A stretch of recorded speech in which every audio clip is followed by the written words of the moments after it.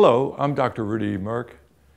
I'm the CEO of Valensa, and I'm here to talk today about the issue of vitamins. Are they a waste of money? Are they essential? Are they important?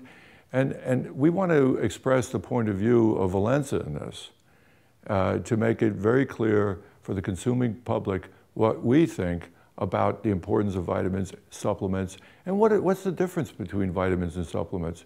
And we're very opinionated on this. Now, just recently, there's been several articles on both CNN, the New York Times, and other publications that stated that supplements or vitamins are a waste of money. And I assure you they are not. And we'll go through why we think this way and what is wrong with the flaws of their point of view on this. Now, the New York Times article was by a Dr. Offit and a pharmacist, E. Rush. It's kind of unusual names when you're talking about an important subject, but maybe they're pen names, I don't know. But Offit and E. Rush, kind of strange. But anyway, Dr. Offit is a medical doctor, and we know very well that medical doctors in medical school do not really have intensive training or education when it comes to supplements and their value to human health. Mrs. E. Rush is a pharmacist and is intensely trained to dispense drugs and understand their function, their safety, etc. But again, in pharmacy schools, there is not very much education about supplements and natural products.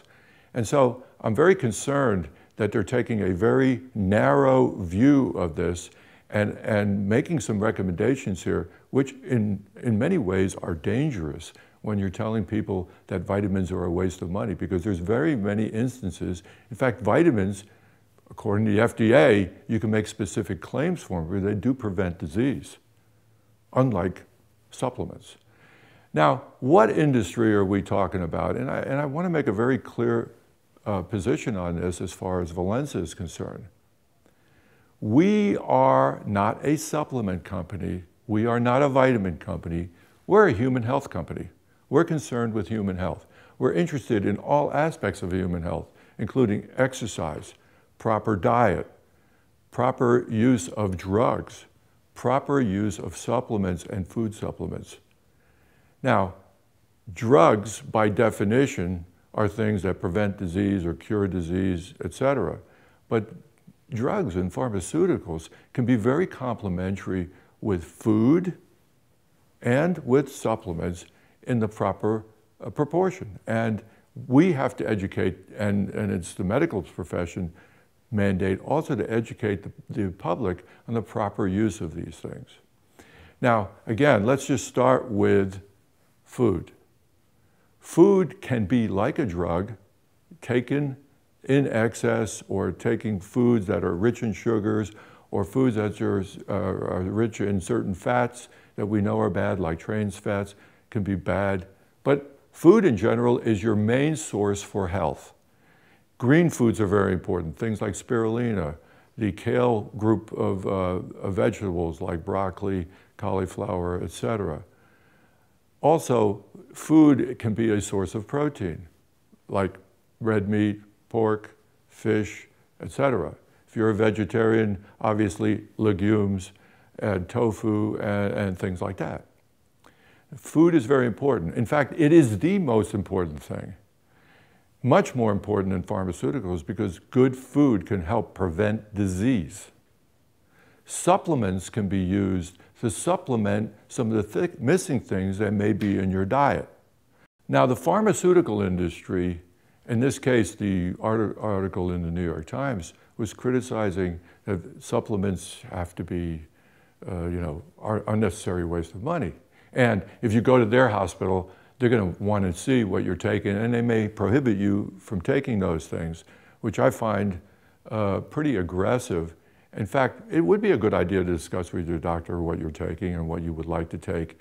And there should be a compromise. There should be a valid dialogue about this. And there are some things that you might not want to take before being operated on, et cetera. For instance, ALA, flaxseed oil, or chia oil may be something you would want to avoid for a week or two before surgery, for instance. But that's just common sense, and it's well known in the medical industry. But the fact of the matter is, the most potent things that cause side effects are pharmaceuticals, things like statin, some of the prostate health products like finasteride. These things have some severe side effects in certain persons. And whenever you see these commercials on TV about these drugs like statins that reduce cholesterol, or finasteride and things that reduce the effects of benign prostate hyperplasia, enlarged prostate, if you will, the disclaimers on these things are done in a very friendly way, so you hardly notice them, and people are engaged in very happy activities. But if you listen to these words or you read them on their websites, there's some horrendous side effects. And some of these side effects can actually be benefited by taking the right supplements. There may be a lack of vitamin C. There may be a lack of B vitamins if you're a vegetarian, for instance. And it's highly recommended that you look at your intake of food and see what vitamins may be missing. And then you can add these vitamins to your diet. I do not recommend taking mega doses of vitamins. I don't recommend relying on vitamins as your source of vitamins. Rely on food. And then use vitamins as a supplement. And I recommend very low doses of vitamins. You're not allowed to make health claims about supplements as far as preventing a disease or curing a disease or treating a disease. But the fact of the matter is, supplements are very much like food in that if you don't have a broad spectrum vitamin, nutrient, and trace nutrient diet, part of which can be supplements, you will have disease. You will have long-term higher risk for disease. Our opinion at Valensa is that supplements should be taken in moderation. Let's talk about the supplements that are absolutely essential and you must take. And if your doctor tells you to stop taking them, get yourself a new doctor. Number one is vitamin C. Now, getting vitamin C by drinking orange juice or other juices that are rich in sugar is not a good idea. You're much better off drinking a little orange juice. It's fine, it's healthy, but it's got a lot of sugar in it. So therefore, I personally take a vitamin C supplement, and low dose. It doesn't have to be a very high dose level, but that way I get my vitamin C without having to take in a lot of sugar, and that's a good thing. And my health is going to be better for it, because if you consume a lot of sugar, it's the road to diabetes, obesity, and other medical problems. Vitamin B2 and B12 are very important, especially in people that do not have a high meat diet. Vitamin B12 is also very hard to absorb, and I personally do take B12 and B2. I also take some B6 every day, not in a general vitamin tablet, but I take them separately. And B12 especially, and I don't take the cyano B12 version, I take the methyl, because it's been shown that that's better absorbed. Also doesn't have any cyanide in it.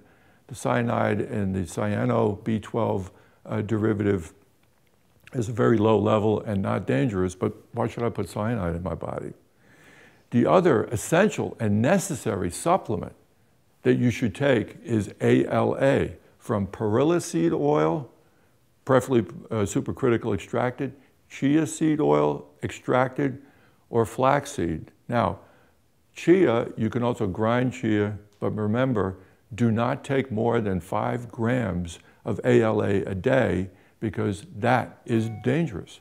But if you get less than 1.5 grams of ALA a day from all sources, for instance, nuts, grain, all kinds of things like bread, and the breads you eat have ALA in it, but you calculate this, and you must have at least 1.5 grams a day. If you do not, you will die.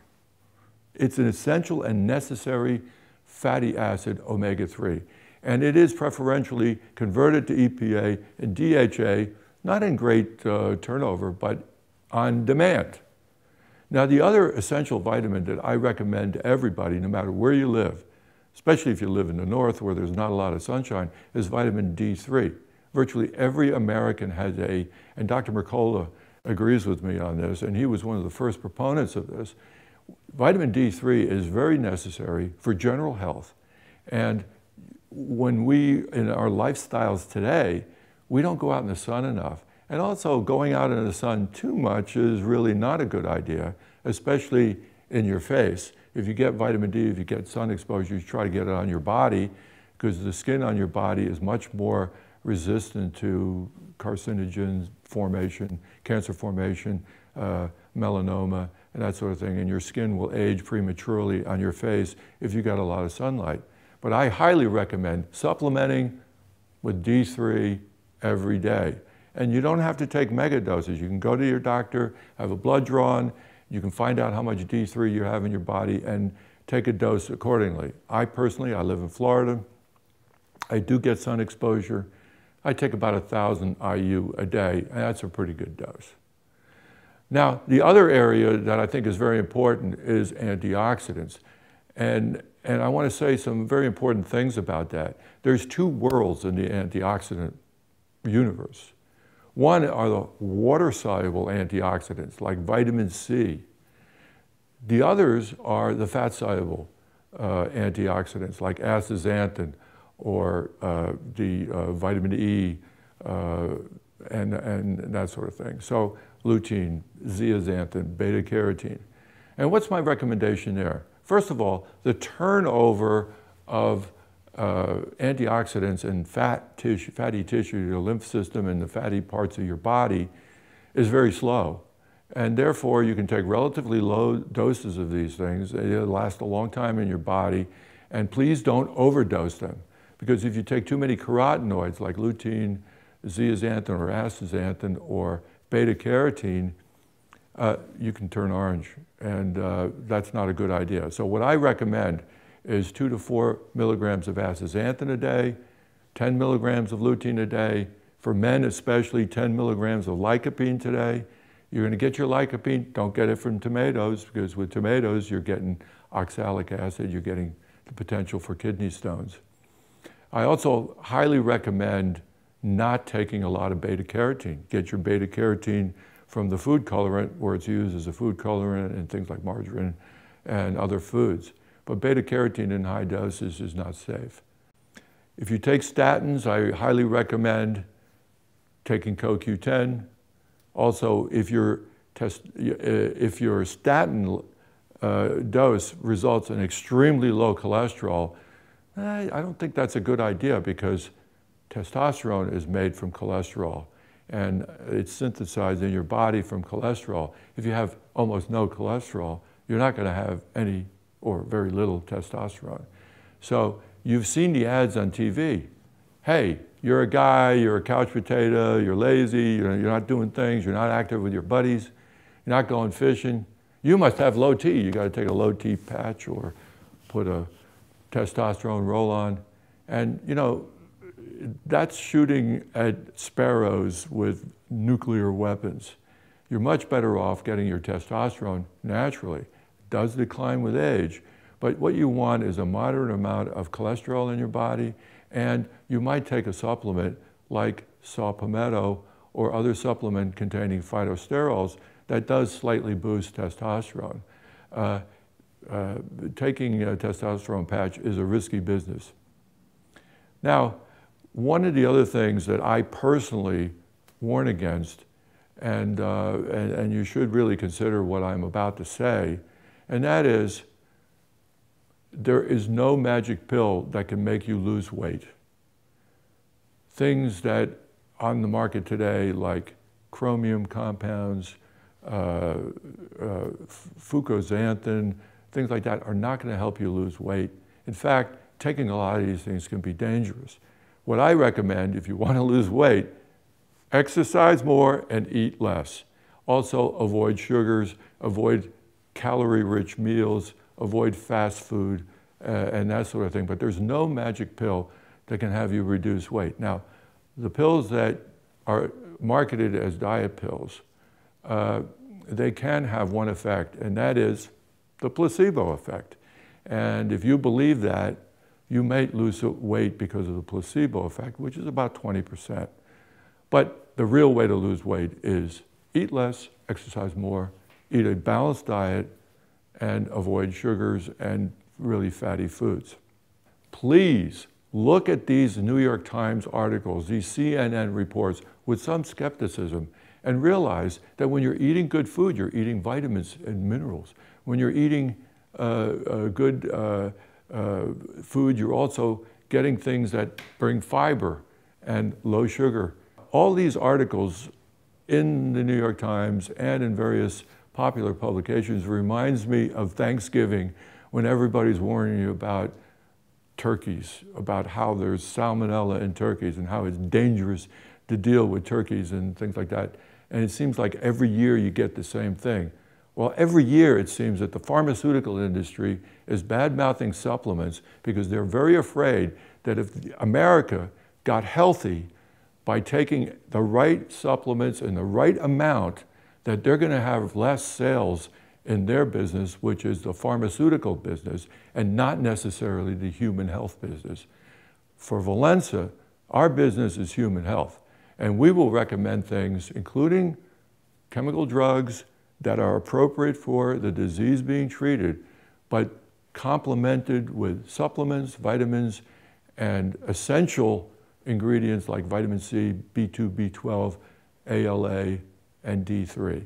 We think that's a much better way of looking at it as human health, rather than cha-ching, this is how we make money, so we got to badmouth everything else. And that's what I think the pharmaceutical industry is doing. Thank you very much.